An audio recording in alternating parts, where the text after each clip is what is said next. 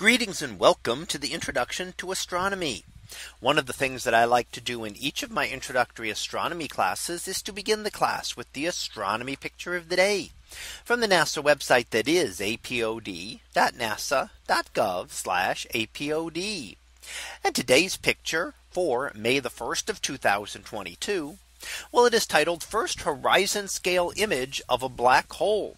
So what do we see here? Well, this is an image of a black hole. Now, how can you see a black hole as something that doesn't give off any light? Because the specific definition of a black hole is an object whose escape velocity exceeds the speed of light. So what this is an event horizon image, meaning that we're seeing essentially the central portion of this here. It would be the event horizon of the black hole. The event horizon is the point of no return. If you are closer than that, then nothing can escape, because in order to do so, it would have to exceed the speed of light to get away. But the material we see around the event horizon is actually where a black hole gives off its energy. So as material spirals into the black hole, it can be heated up to millions of degrees, giving off very high energy radiation such as X-rays. So that's the material that we see here.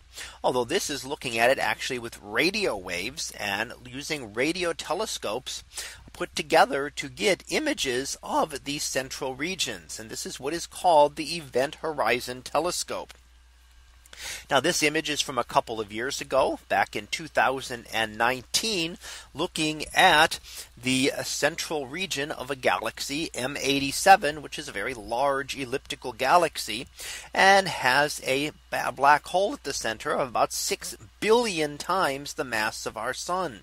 That is more than 1,000 times larger than the black hole believed to be at the center of our galaxy, which has also been worked on being imaged by this same telescope, which again is not just a single telescope, but is a bunch of telescopes put together to make these observations.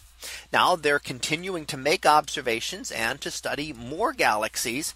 And it's especially good for looking at the black holes in nearby galaxies right now, relatively nearby ones, where we can get enough resolution to be able to see the shadow essentially of that event horizon of the black hole at the center of galaxies.